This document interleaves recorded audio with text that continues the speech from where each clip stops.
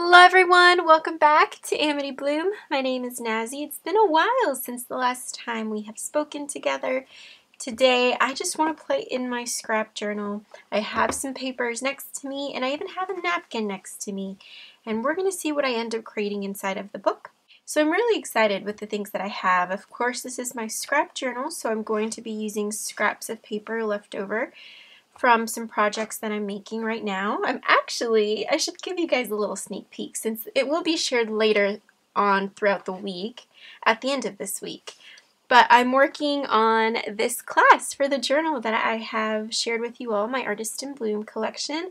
I'm working on creating this course. It's pretty much already done, but I'm using some of the papers that I had left over to use in my scrap journal. I have different sized scrap papers in front of me. Some are full sheets, some are itty bitty little tiny strips of paper left over, and I want to see how I can incorporate them on my journal pages to create a layered effect. This is the page that I'm going to be using. As you can see, it's very stark white. It's extremely white, and this page is more of my style, the cream colored paper. So I'm going to cover this up, I think, with the bigger scraps, and then I'm going to work from there to see what else I can create on this page. Let me see what I end up doing with my scraps, and hopefully this entire spread will be transformed into something different. We are starting off this journaling spread by something that's not so different from me, using my scraps of paper. I'm taking my 8.5 by 11 sheet piece of paper and I'm just ripping it with my hands in the middle. No scissors, just really easy and simple. Gluing it down to cover up that white page, and you can see the instant difference. It's not as stark, and for me actually, it's not as intimidating. But I know a lot of people do love that white balance, especially if you're going to watercolor or do some art journaling.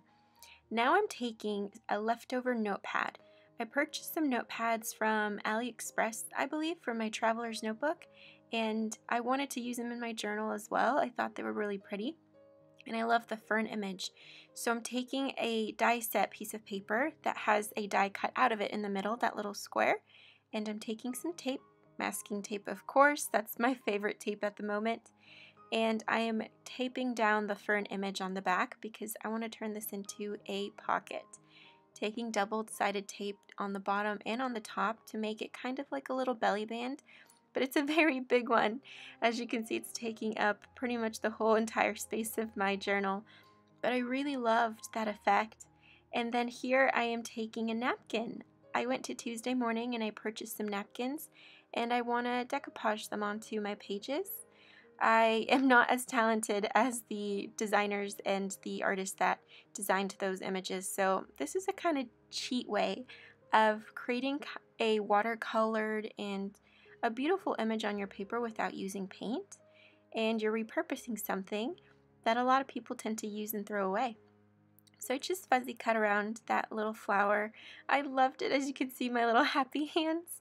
And I'm taking some scrap pieces of paper that were left over from my Artist in Bloom journal course, taking some Mod Podge, and I'm just gluing it on the bottom. I've been using Mod Podge a lot because it's super easy to use, and when you're working with little pieces of paper, your scraps, it becomes a nuisance when you reach for your glue stick every 5 seconds, so use your Mod Podge if you want to create in your own scrap journal or if you want to create collages with pieces of scrap paper. I am using a paintbrush to spread the Mod Podge evenly behind the napkin, the fuzzy cut floral. You want to be very careful if you try this out because it is very fragile since you're working with napkins. Just making sure you add a good amount of glue on the bottom and then on the top to seal it in place. When you're wanting to decoupage anything, I suggest keeping with the same background color. So the floral image had a white background, and because my papers are in the cream and white family, it blends in beautifully and it looks as if the floral is painted on or it melted on top of the papers and adds to that layered effect that we're trying to go for. So now on the other page, all of it has script on it, so it's very difficult for me to journal on top of that. So I'm taking some note paper. This note sheet I also got from Tuesday Morning. I loved the botanical feel of this whole page. And then I'm taking scraps from my Artist in Bloom class, and I'm going to use them to create a layered pocket that I can also journal on top of. So it's serving as a decorative purpose and as a functional purpose. And I chose the side of the paper that has no script on it since I already have a lot of script in the background. Taking some double-sided tape, and I'm only going to be gluing part of the edge of the paper because I do want a little bit of it peeking through, about ½ an inch or so that you see those layers forming the pockets. So many things can be layered, not just pockets, but many elements to a journal, how you create a journal, and then how you decorate a journal. And that's what I talk about in the Artist in Bloom journal course. And I'm very excited to share that with you guys this Friday. This week has all been about layering for me, and when you start to layer inside of your journal, it makes you really excited because you expand the possibilities of what can really be put and decorated into a journal. Here I'm adding my last little layered pocket using the rest of that craft paper, taking some journaling cards. I like to use little notepads, leftover note sheets and notepads for journaling. And then I'm going to add some double-sided tape on all 3 sides so that I can seal that pocket in on the edge and on the top and bottom. I am choosing some more images from my napkin to decoupage. It was a little bit too bare for me, and I wanted to add a couple more images from that beautiful napkin. I decided not to fuzzy cut this floral and just leave it as a square because it reminded me of like a little sticker, like a washi sticker. I'm repeating the same method of using the Mod Podge to glue it down and then seal it on the top. And I end up noticing later on that I am actually enclosing the belly band by sticking that down on the side, but I'll show you what I do to tackle that problem later on. Here I'm taking the other part of that napkin. It has some leaves printed on it, and I wanted to add it on the side where the little birdie and the nest are, and I was thinking of putting it on the top or on the side. I decided to just put it on the side as I felt like putting it on the upper portion looked a little bit awkward because it was like defying gravity in a way. I don't know, I'm weird like that in my journals sometimes, but I'm taking my Mod Podge, just gluing it down, and then here I'm taking a little X-Acto knife to open up that pocket that I closed up. And now my belly band is functional again, so sometimes we end up decorating and get carried away and seal our pockets, but you can always find ways around that. Just like life, you get little hiccups and bumps, but you can always work your way through it. So now I'm taking some scrap pieces of paper that I'm going to be journaling on and adding more layers to the already layered pocket. And surprisingly, this page wasn't that bulky like I thought it would be.